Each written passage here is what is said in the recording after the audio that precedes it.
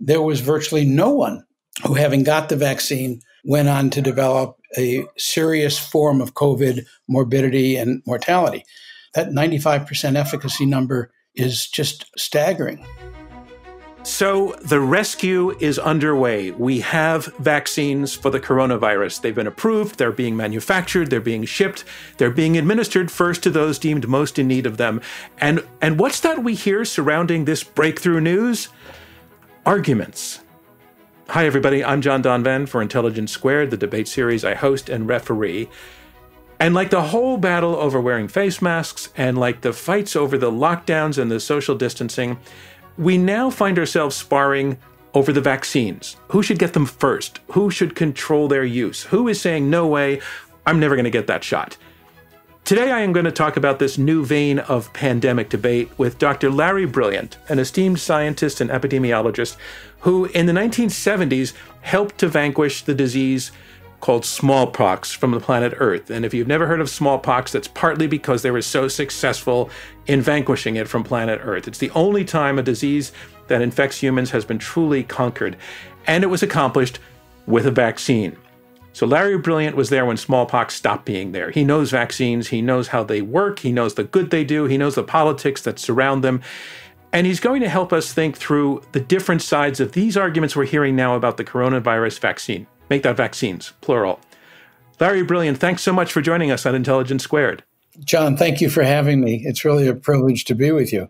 Larry, I want to play a little bit of a clip of an interview from several weeks back where Scott Gottlieb, who was formerly the head of the Food and Drug Administration, was talking in a conversation with Margaret Brennan of Face the Nation about how we set the priorities for who would get the vaccine first. And here's what he said. When Dr. Birx says vaccinate for impact, what does that mean? Well, it depends on what impact you're trying to achieve. If your goal is to maximize the preservation of human life with a vaccine, then you would bias the vaccine towards older Americans. You would try to get everyone over the age of 75 vaccinated first. There's about 20 million of those in that group. Okay. If your goal is to reduce the rate of infection, you would prioritize essential workers. So it depends on what impact you're trying to achieve. So Larry Brilliant, I found it interesting to hear Scott Gottlieb telling us there that in this time of scarcity of the vaccine, and it's this scarcity really that is driving most of these arguments right now, that we have to make a kind of philosophical and functional choice about what our goals are, whether we want to save the lives of the most vulnerable right now or stop the transmission. And I don't think it's necessarily obvious to everyone that those two things can be incompatible. So talk us through that, since that is the basis of one of the first arguments going on right now is who should get it first.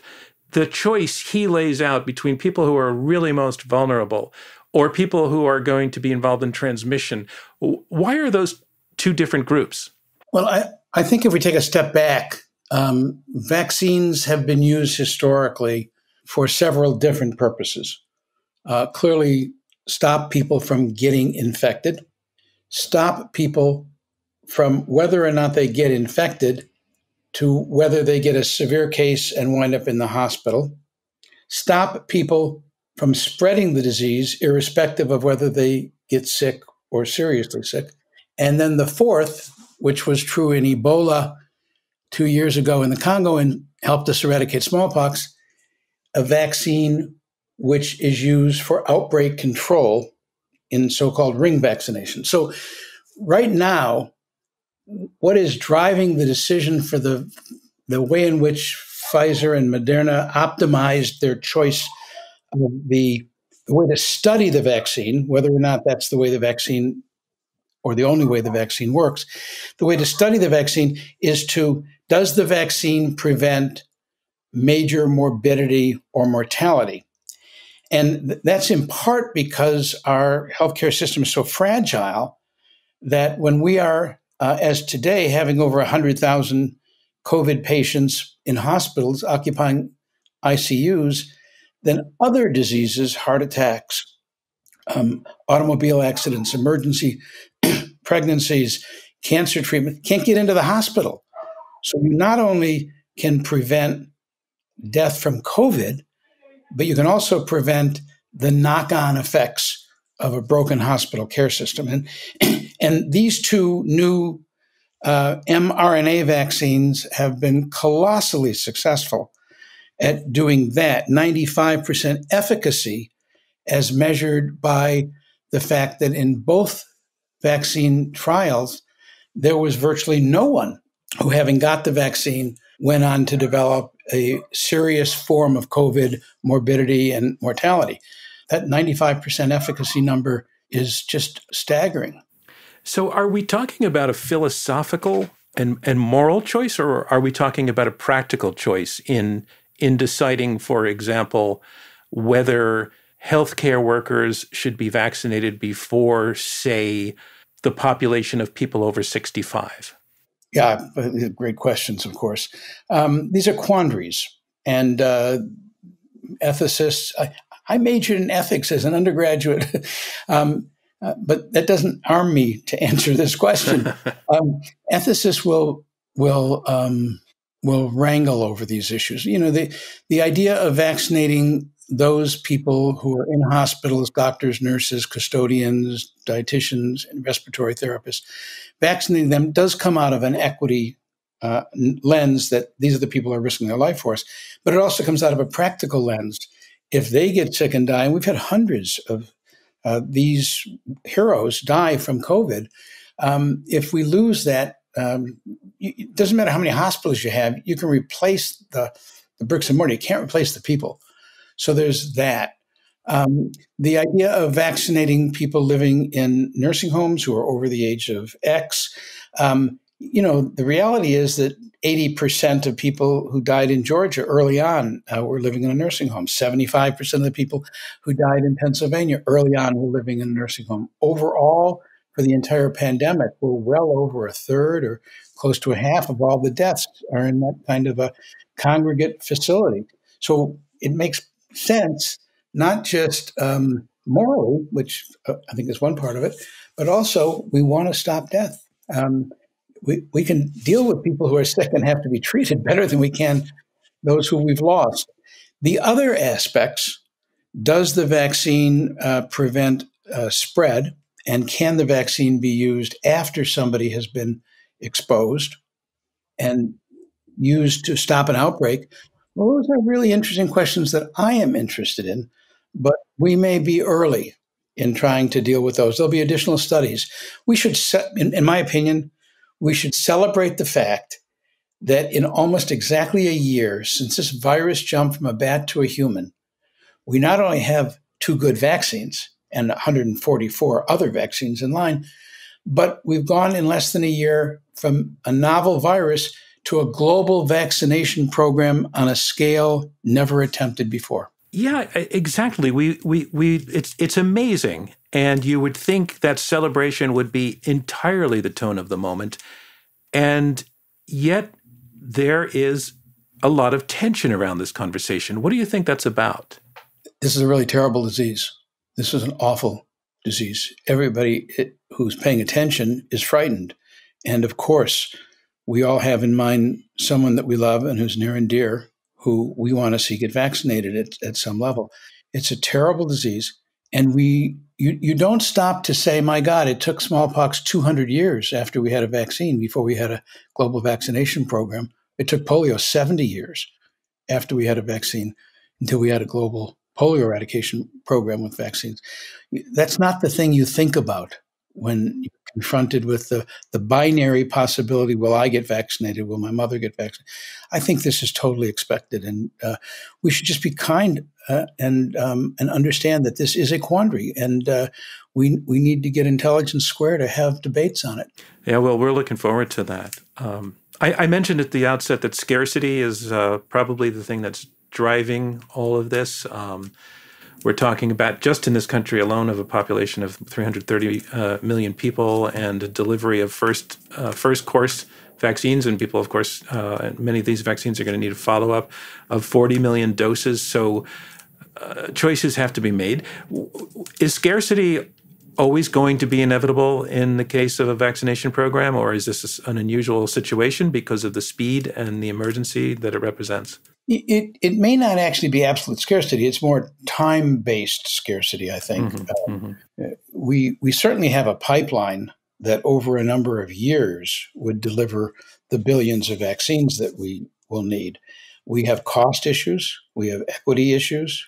We have international versus domestic issues. We actually have the issue that I hate to raise, which is one dose or two issues. And why do you hate to raise that? Well, I think that the manufacturers, Pfizer and Moderna, certainly have said that in order to achieve what they promised, this 95% efficacy, you have to fulfill the full 2-dose regimen. And for all we know, there may be another annual booster or some other kind of accelerant later on. But if you look at the data, it looks like one dose gives you some kind of immunity. So I don't have an opinion. I am cognizant that the debate between do you vaccinate 10 people with one dose or 5 people with 2 doses, it's a legitimate discussion, even though I know the manufacturers would like us not to have that discussion. Again, I'm not sure how I feel about this. It would depend on what did the pipeline look like for the next batches of vaccine. One of our past debaters on Intelligence Squared is Ezekiel Emanuel, who is at the University of Pennsylvania. He's an oncologist. He's also somebody who spends a lot of time thinking about medical ethics. And some months back now, he was beginning to wrestle with the question of who gets to go first. And he appeared on a podcast sponsored by JAMA. And I want to share a little bit of what he said about setting priorities, because he said something I found quite interesting that I want to ask you to bite into. So here's Zeke Emanuel. So the primary goal is, I think, to reduce premature mortality of people. Now, a lot of people assume, oh, well, that means healthcare workers get it first, and then the people who are at highest risk get it first. That may not be true. That may not be the best way to reduce premature mortality. It may be better to, for example, immunize people who are at high risk of transmitting the virus, both because of jobs, living situations, and other circumstances. So I don't know that frontline healthcare workers are necessarily the first, ought to be necessarily at the highest priority, given that they can don it up PPE effectively. So what I found interesting there was, and again, I want to point out, he was talking back in August before the CDC came up with its recommendations. In fact, the CDC earlier this month, early in December, did set guidelines that healthcare workers, as well as residents of long-term healthcare facilities, would be first. They were in Group 1A to receive the vaccines that were delivered this week. So, we're taking him a little bit out of time in that regard. And also, I want to point out that I compressed that quote a little bit. There's some small edit in the middle, but it did not affect the thrust of what he was saying. But he was making the case that, well, frontline healthcare workers don't need to go first because they have another option, which is PPE, which on the face of it does seem to be, mechanically true. And again, he was not taking strong sides on that. He was musing at that point. But that's sort of musing over the choices that were in front of us at that point. Tell us what about this whole process? Well, Ezekiel is a smart guy, and his musings are important. If you can identify the super spreaders who create the clusters, how do you prioritize vaccinating them and stopping that acceleration of the pandemic versus almost anything else? But, I sort of default back to the committee that was established by the National Academy of Sciences called the Equitable Use of Vaccine Committee. And it was chaired by Helene Gale, who used to be the head of CARE and an EIS officer, CDC-trained physician epidemiologist, and Bill Foege, who was the head of CDC and, won the Presidential Medal of Freedom and is a hero to all of us in epidemiology, and a terrific cast on their committee. And they really analyze all of these issues. And their report, which I have read and is available on the National Academy site, it does cover almost everything we've raised. And they've got enough people from a heterogeneous background.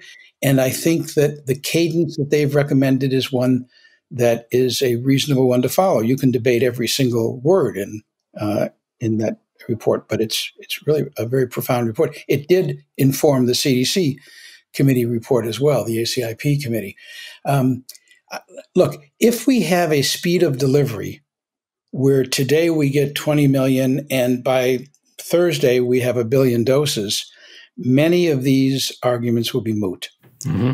If we don't get a speed of delivery, and I'm including not just Moderna and Pfizer, AstraZeneca and J&J and all the other ones that are coming down the pike, then these conversations, which are theoretical, will become life and death, and they will become harder to have. So for right now, I support what Bill and Helene's committee has recommended, which is what we're doing right now. If we have a bigger delay in vaccine delivery, I think we revisit a lot of this stuff. So it could be theoretical, and it could well be the reality that we're going to be facing, depending on the speed of delivery, is what you're saying. I am. I would also put an asterisk on something because, there's been this debate on whether you can ever achieve herd immunity by letting people become infected naturally. That's the Scott Atlas, the Swedish model kind of idea, which I think has been debunked. But it's been replaced by this idea that we go to herd immunity by vaccination, which is historically the way epidemiologists have talked about herd immunity. And the reason we have this formula on how great a percentage of the population needs to be vaccinated to get herd immunity is based on real life experience. It works in closed quarters, but it didn't work in smallpox. We were not able to achieve herd immunity, or rather, we vaccinated more people than would have been calculated to be herd immunity, and yet the virus continued to kill children. And it wasn't until the same Bill Foege, when he was a young doctor in Nigeria, a medical missionary, came up with a different way of allocating vaccine. Instead of allocating it either to healthcare workers or the elderly or the most vulnerable, he decided the most moral way to allocate it was to those people who were most susceptible in the moment, the highest risk people at that day. And they were the neighbors, the family members, the people who lived very close in a ring around a case of smallpox, because the only place you can get smallpox is from somebody who has it. The only way you can get COVID is from somebody who has it, more or less. So both of those have comparability. And Bill, in doing that, published a paper, changed the world, moved it away from mass vaccination towards selective epidemiological control, use of vaccines in outbreak containment. And that's what led to the eradication of smallpox. He was fortunate in that the vaccine used to eradicate smallpox had a characteristic that I'm going to call PEP. It's post-exposure prophylaxis. I'm sorry about that. But it literally means that if you're vaccinated after you've been exposed and you're infected, maybe not yet infectious, but you're infected, you could be vaccinated and abort the disease from ever reaching fulfillment. Wow. And that characteristic was also true to a lesser extent, but in a real way, in the Ebola vaccine that was created only 2 years ago to be used in the Congo to stop the Ebola outbreak. So it seems to me, if we can either get lucky or plan for a vaccine that has a characteristic like that, rapid onset, developing immunity really quick, even in the face of someone already exposed, you would then change everything. We'd start using testing, tracing, and isolation, but it would be testing, tracing, and immunization, or testing, tracing, isolation, and immunization. That would be a vaccine-sparing program. It would take a fraction of the amount of vaccine. So I hope that for the vaccine manufacturers who listen to this and the scientists who support them, that we are really looking carefully to see if any of the vaccines currently in the portfolio on the waiting list have that characteristic. And we should think about the moral issue of prioritizing vaccines that would have that vaccine sparing effect and that ability more quickly to bring COVID to zero. When smallpox was taken on in the 60s and 70s, was there a divisiveness about it? Were there arguments in the way that we're seeing now? No, I think 99% of people were positive smallpox could not be eradicated. Not much of an argument. Smallpox was the fourth disease to be considered to be eradicated by the World Health Assembly, which is the organ of which WHO makes decisions. All the health ministers come together in May in Geneva when there's not a pandemic and you can't travel. We had tried eradicating malaria. We had tried eradicating yaws, and we had tried eradicating yellow fever. And we had failed as a world to do that. Malaria because we could no longer use DDT, yellow fever because monkeys got yellow fever and they were not willing to hold their hand out to be vaccinated, I think, in a nice line. And yaws for a non-venereal spirochete for a different reason. So smallpox was the fourth disease to be eradicated. In many ways, it was the most preposterous because it was ubiquitous. In the 20th century, the first 75 years of the 1900s, smallpox claimed between 300 million and 500 million victims. It's like nothing we've ever seen before or since. And it was a 10,000-year-old disease that always been around. But a Russian professor and minister of health and ambassador to WHO named Vladimir Zhdanov, an unsung hero of the story, proposed at the WHO meeting that the US and the Soviet Union, then having 20,000 nuclear missiles pointed at each other, that the Soviet Union and the US collaborate on a global program to eradicate smallpox. And there was a lot of negotiation, a lot of skepticism. And initially, the US didn't want to do it, but ultimately when D.A. Henderson, an American who was then running the EIS service at CDC, was selected to run it, I would say the Soviet Union and the United States really collaborated very well. And the magic of that program is that doctors and epidemiologists from 30, 40, 50 countries, Jews, Christians, Buddhists, Muslims, Hindus, all kinds of Christian denominations, every color of the rainbow, all work together. And that moment in time is what led to the eradication of smallpox with WHO in that leadership position. I'm not so sure that we have the same favorable tailwind today, but it'll take something like that to really eradicate, if we can, asterisk because of animal reservoirs, COVID.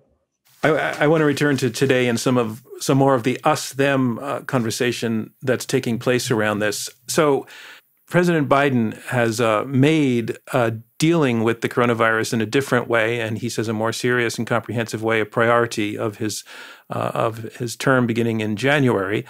And partly he's talking about testing, but he's also talking contact tracing as well, but he's also talking about vaccination. And here's something he said on that. 100 million shots in the first 100 days. And we'll follow the guidance of science to get the vaccines to those most at risk. That includes healthcare professionals, people in long-term care, and as soon as possible, we'll include educators. I bring that up because his call for educators, essentially he's talking about let's get this vaccine to teachers, was challenged actually the week that we're recording this in the Washington Post by a writer and thinker named Ray DeMonico, who's with the Manhattan Institute, which is a conservative leaning think tank based out of New York. And he was questioning the idea of prioritizing teachers. I'll read a little bit of what he published in the Washington Post. He says, doing so doesn't make sense if the goal is to get back to normal as quickly as possible by protecting essential workers. In our urban centers, he asks, should teachers get the jump on bus and taxi drivers and transit workers who are confined in extremely close quarters with the general population, but are nonetheless vital to keeping our cities functioning? And what about immigrant farm laborers, he asks. Many of these people, he says, have had to pay for childcare that they cannot afford or miss work without wages to supervise school-aged children engaged in the remote learning that teachers' unions have demanded. So Ray DeMonico is a long-time and frequent and constant critic of teachers' unions. And I think to some degree that animates his argument. And I don't quite get his argument that teachers getting back to the classroom would be, due to being vaccinated, it sounds like it would be a good thing and would let all of these parents go back to work because their kids would be in school. So I don't quite follow that part of his argument. But his basic point being that teachers should not be at the front of the line. I just want to talk that through with you, because there are implications to teachers being able to go back to school and teachers continuing to only teach from home that have a larger impact than just on the health of the teachers. There's a question of the health of the students. There's a question about the mental health of the families. There's a question about the quality of the education that these kids are able to receive. We know that it's not going so well with the online learning, that failure rates are high. In a sense, there might be a little bit of a lost generation of 6 and 7 and 8 up to 15-year-olds at this point. Who knows? I want to ask you, how much does that figure into an epidemiologist's calculation about who should go first in line? That sort of knock-on effect, those second-order consequences of who gets vaccinated and who doesn't. There's a lot in that question. So when we look at any of the various sectors, whether it's the healthcare sector, the educational sector, industrial sector, small business sector, you name it, people in nursing homes, we can find many justifications for prioritizing the scarce resource that vaccines are. And going back to your earlier question, are these forced dichotomous trade-offs, false choices in many ways? Are they driven by the combination of current scarcity and perceived scarcity in the future and the cadence with which we will get deliveries of vaccine? And I think they are. Of course, it makes sense. If you want to get kids back to school the fastest, then you have to make sure that the adults in the school are not transmitting the disease, because the kids transmit less than the adults. You also have to make sure that everybody gets tested with the new round of testing that we'll be getting in the next 2-3 months, the $5 5-minute at-home test, which will clear up a lot of the issues about making spaces safe, whether it's a school, the Republican or Democratic convention, a Hollywood production, a theater. A lot of technology is coming on board. The virus is known to travel at, a rapid speed that we've talked to as if it were exponential speed. Science in this 2020 bad, difficult year is also traveling at exponential speed. And all that's coming on board. But rather than look in that direction, if you would let me, John, I would like to raise a couple of names. Vietnam, Singapore, Taiwan, Iceland, New Zealand, I could go on, South Korea. These are countries that for a period of time, in the case of Vietnam, 200 days, Singapore and Taiwan over 100 days, they eliminated COVID from their country. They went down to zero, no vaccine, all done by various permutations of careful testing, tracing, and isolation. Contact tracing in Vietnam was as much as 100%. In the United States, by comparison, it's 5%. In the case of Taiwan, they didn't do anything different. They were just fast as hell. They just got there really quick. So there's a lot of different ways to lower the ambient viral load so that you can then see the clusters and see the outbreaks and then respond. We need to understand that vaccines, wonderful, legendary, amazing, are, if I can use the Swiss cheese model, they are one slice of Swiss cheese in a package of Swiss cheese. As testing is one slice, as wearing face masks, one slice, social distancing, one slice, isolation, and all the other things that we know we need to do. And the way we need to get to zero COVID, and we should be focused on that, the way we get to zero COVID is by having each one of those slices of Swiss cheese with their imperfections layered over the other so you have a pack. This was an idea from an industrial designer many years ago, but it's been resurrected to think about the way to construct a program to get us to zero. We need all of those things. And if we have all of those elements and we're paying attention to them, and now you add on vaccines, then we could be at zero before we have enough vaccine to reach herd immunity, certainly. So I'm just saying, I don't want to minimize the ethical issues that he raises about vaccinating teachers ahead of bus drivers. That's just, I don't think that we have the data and the information to be able to ask that question. I'm not so sure we got the morality to answer that question. Well, do we have the morality to take on another issue that is definitely coming up? And by the way, I'm hearing what you're saying. There's a lot of slices in the package of Swiss cheese, but on the dividing lines on this particular part of the conversation, one of them focuses on whether, given that COVID-19 is disproportionately impacting and killing African Americans and Latino people in the Latino community as well, we're hearing the argument being made by places like JAMA. There's a Viewpoint article that's quoted by the Harvard School of Public Health. I'll read the actual language that Harvard put out. Racial minorities have been disproportionately affected by the COVID-19 pandemic. Prioritizing access to a vaccine for these minorities can be justified on epidemiological, economic, and social justice grounds. And I want to ask you, how do we have that conversation, particularly if the case can be made epidemiologically and economically, the social justice part of it? How do we have a conversation about that would be constructive and not divisive? Well, there's no question that the prioritization of the African American community can be justified epidemiologically. Also, historically, the Tecumseh experiments, where our government experimented on African Americans, deliberately infecting them with syphilis in some instances to see how it worked. There's a fear in the African American community, legitimate in most instances, about can they trust what they're being told?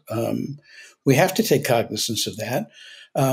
And if you just look at the numbers, in Georgia, 80% of the early deaths were African American, double the percent representation in the population. We would be not scientific, we'd be cruel if we didn't take these things into account. But they are of a piece. I don't want to be simplistic, but the major reason we're in the problem that we face right now, and I'm going to go back to that Dickinsonian idea of a tale of two cities. It's a tale of two countries. When those countries I just mentioned, Vietnam and South Korea and Taiwan and New Zealand and Iceland, when they look at us, they say, what the hell happened to my friends at the United States of America? How could you have screwed this up so badly? They're looking at that. And the single most important reason that we screwed it up so badly, where they didn't, is we don't have a national plan. We devolved to the states, and I would say to these other interest groups, decisions over our plan of attack, to cities, to mayors, to regional interests. It has never been like this before in the United States. We would have CDC, FDA, we would have a group of scientists brought together at the National Academy or wherever it was. We'd make a national plan. It would go to the White House. They would approve that plan. And then there'd be meetings with all the state epidemiologists, the health directors, the governors, and we would all work in lockstep together to rid ourselves of Zika or HIV/AIDS, tuberculosis. That's what's been missing, this absence of a concerted national strategy and plan.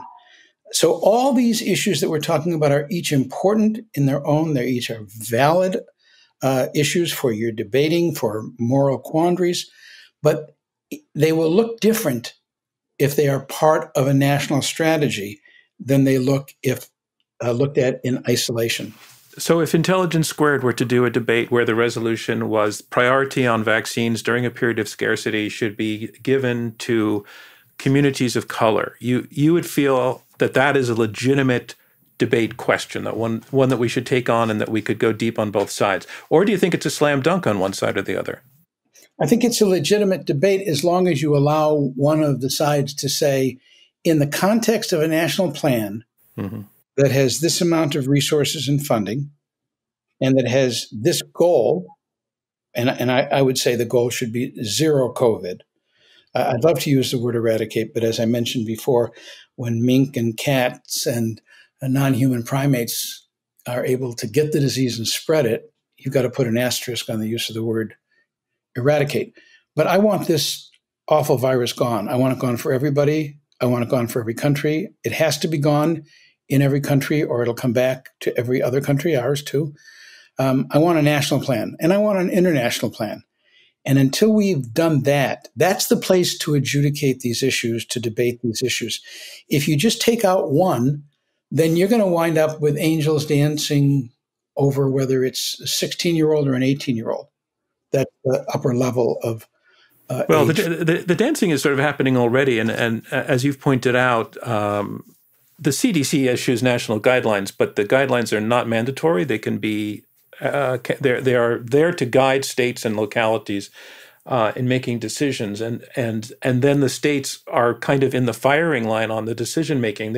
It just happened earlier this month. There was a discussion that the CDC guidelines were going to include vaccinations for incarcerated Americans, people in prisons, and there was some discussion that population was more vulnerable because of being so densely clustered than the population of healthy people over the age of 65. You're over 65, you're more vulnerable, but if you're not sick at the moment or have any sort of comorbidity, the argument was you don't need it as fast as the people in prison.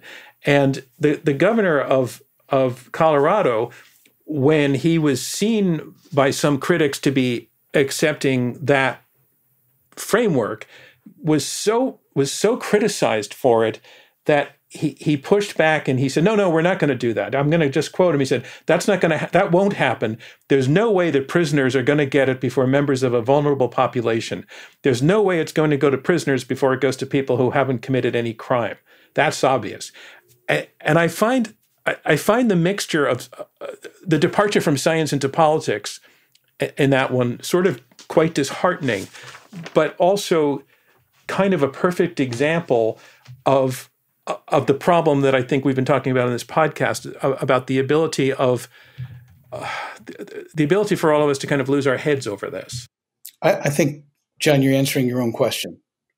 The CDC that I know and love and trained at, and everybody who's an epidemiologist has visited like Mecca with respect, has been depressed, distressed, distanced, ignored, and politically manipulated. The recommendations that have come from the CDC over the past year have looked more like a weather vane than they've looked like scientists with an informed decision.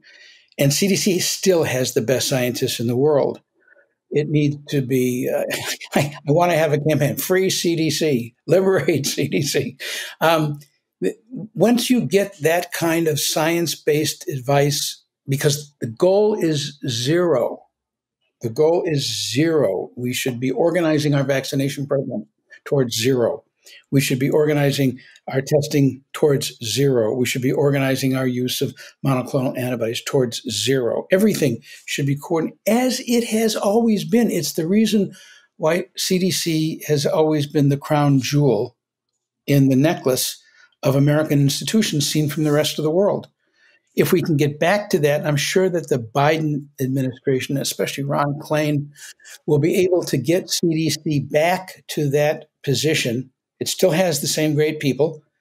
Once we do that, we'll all be, I hate to be, Pollyanna, but we'll be rowing together in the same direction instead of fighting over what are important, critical, but parts of the puzzle. I don't know if you knew that I wrote a book on the history of autism, and 2 to 3 chapters deal with the period in the early 2000s when the wrong idea took hold among a large part of the population that vaccines caused autism.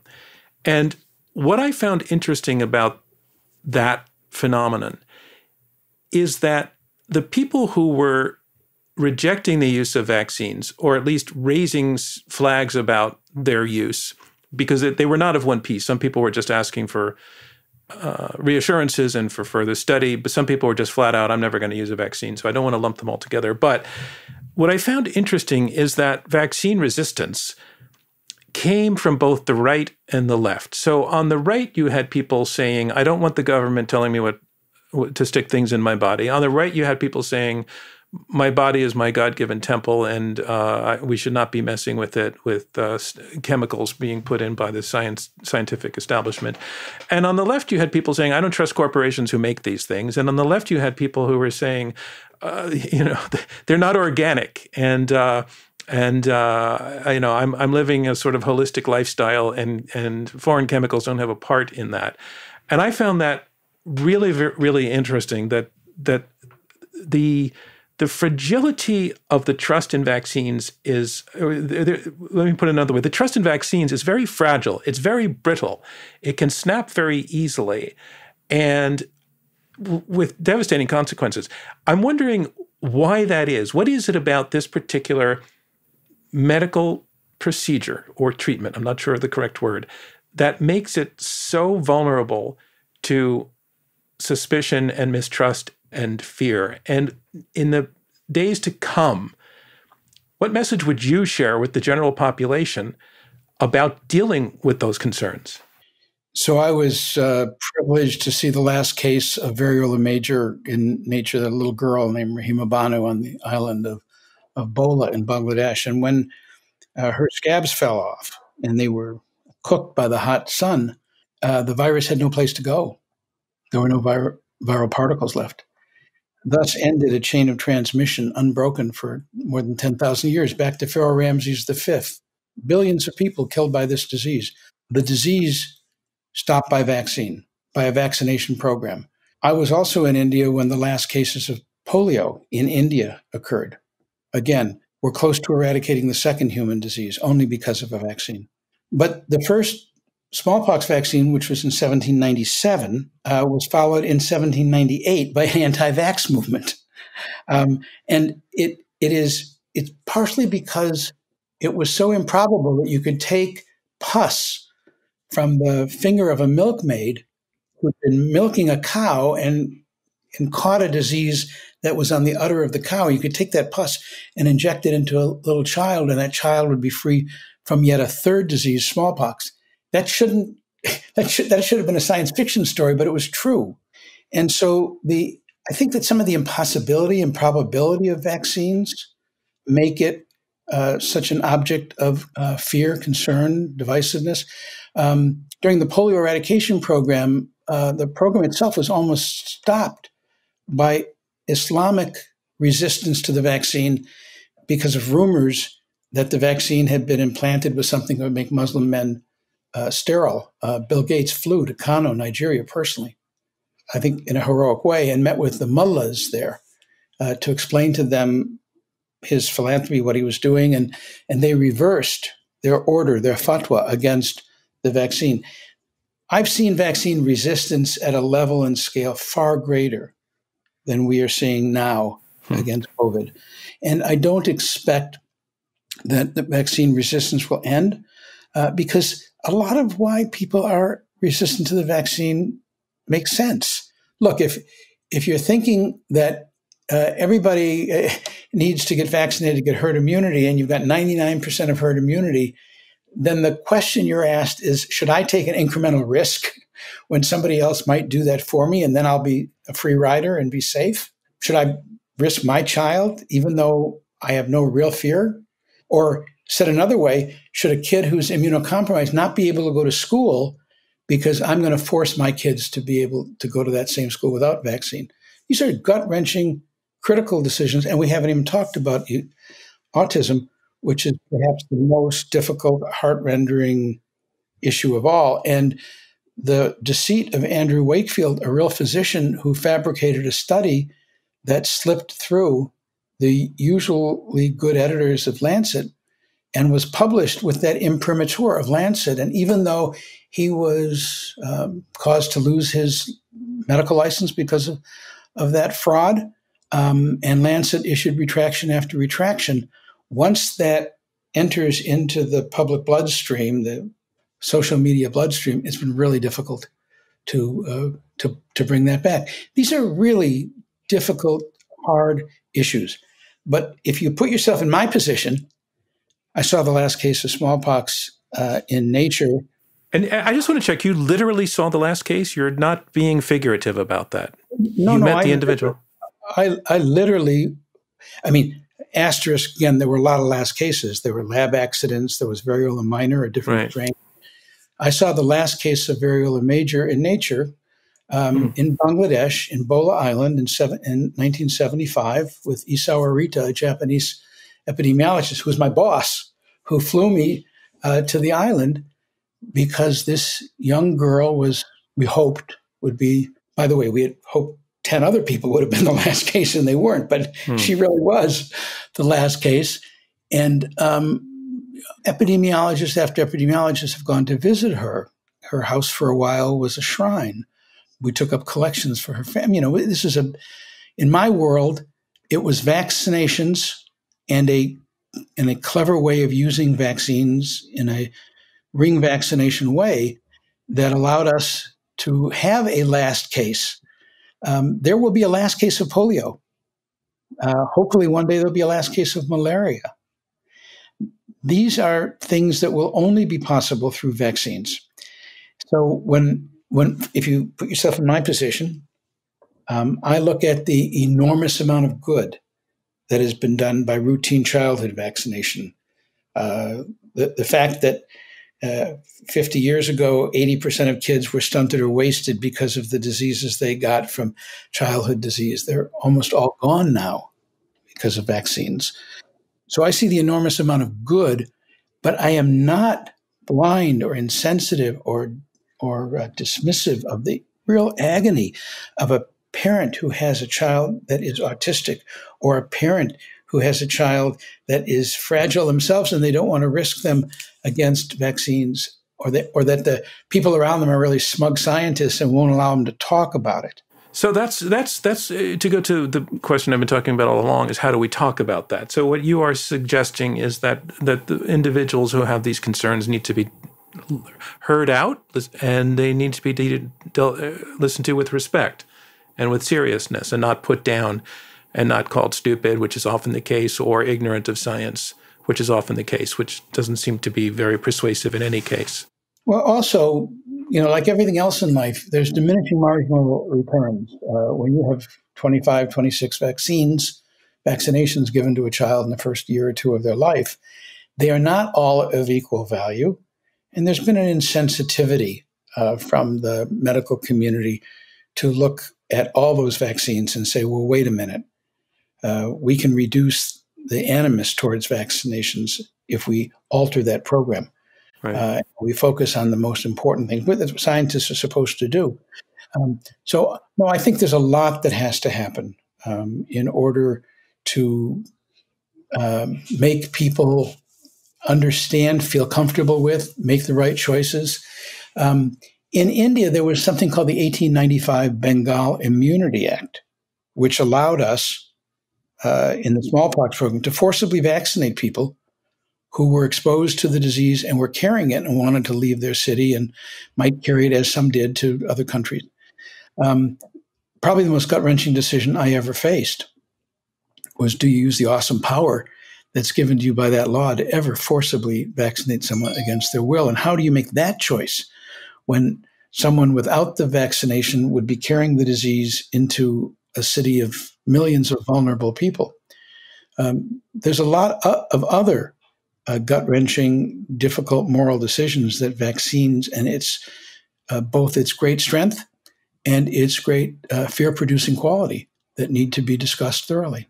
The last note I want to touch on before we wrap is in this interim period between now and projections seem to look forward towards the middle to the end of the summer when there would be sufficient vaccine production online for everybody who wants vaccine to have it, at least the first dose.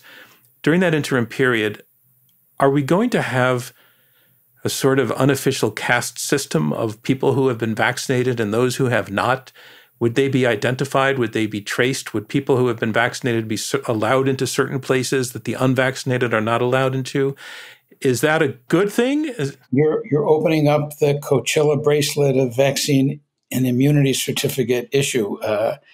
This is certainly something widely debated, argued about, talked about.